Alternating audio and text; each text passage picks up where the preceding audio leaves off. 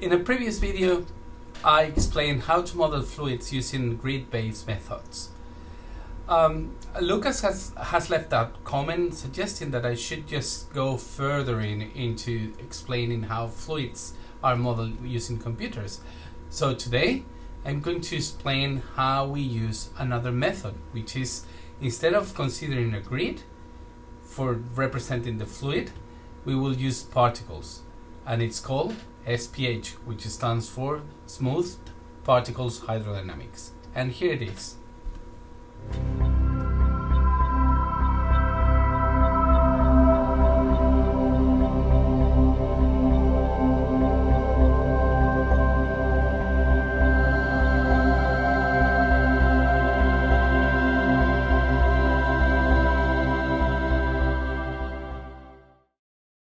So how do we model a fluid? We all know that fluids are basically made of particles, basically molecules that are also made of atoms.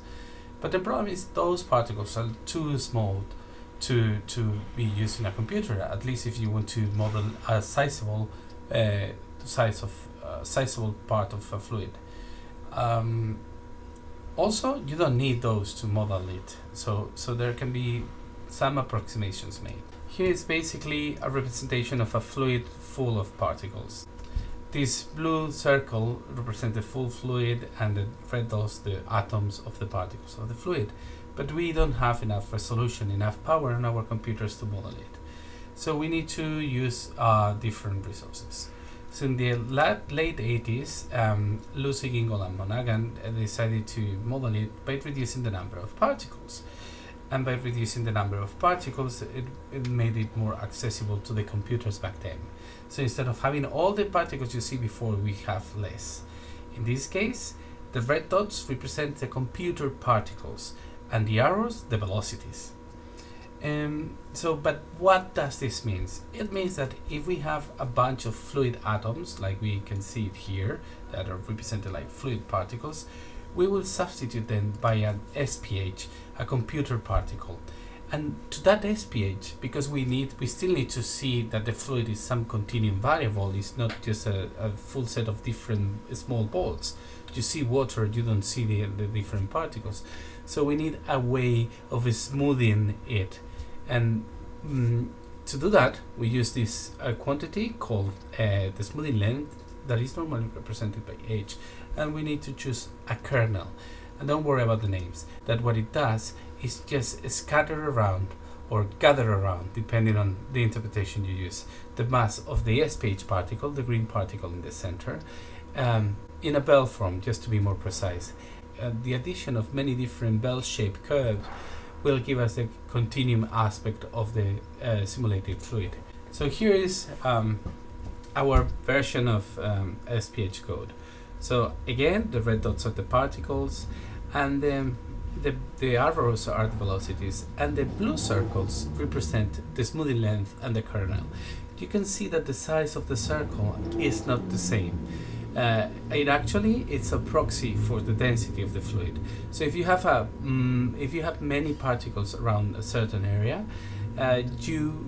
the smoothing length, the radius of this circle is going to be smaller. Smaller radius, it means like a lot of density in that part. Larger radius, it means like little density. So in this case, we have an SPH particle that is going to be moving upwards, and because it moves to a less dense area, it changes its smoothing length. And this is all calculated on the fly. The main issue with SPH codes is, at least initially, it was that there is nothing that prevents two particles to occupy the same place in space, like these two here, that they will travel together, the smoothing lengths get smaller and smaller and smaller, and in the end collide.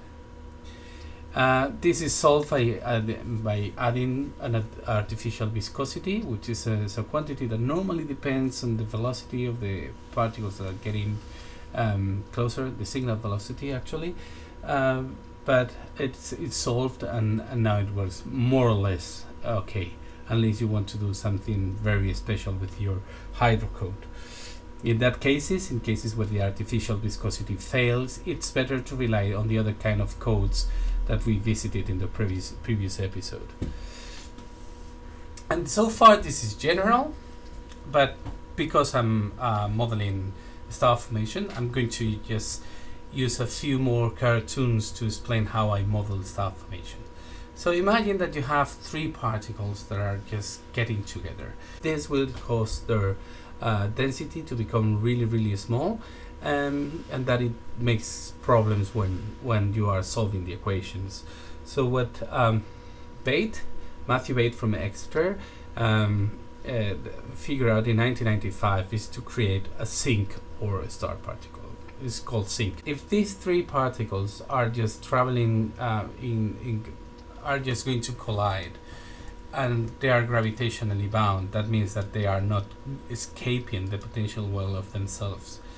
In the end, we can substitute them by a star particle, as you can see here, and or a sink particle, and they are called sinks because they have the ability to accrete more gas particles. Like this one is being trapped by the gravity of the star, and then it just being eaten up by the sink, and the sink increases its mass. This allows us to do like incredible things in simulation. So let me show you a few. So with SPH you can do plenty of stuff, from just modeling like wind tunnel simulations for cars or things like that, but I'm interested in the star formation. So here is a molecular cloud, and in this molecular cloud the blue dots represent the same particles, and you can see how these blue dots are emitting winds that disperse totally the cloud. So these are a few things what can be done by SPH. And that's all for today. Thank you very much, Lucas, for your comment. Please suggest topics, it makes my life easier. And follow me on YouTube, Twitter or Facebook. And see you guys next week. Bye bye.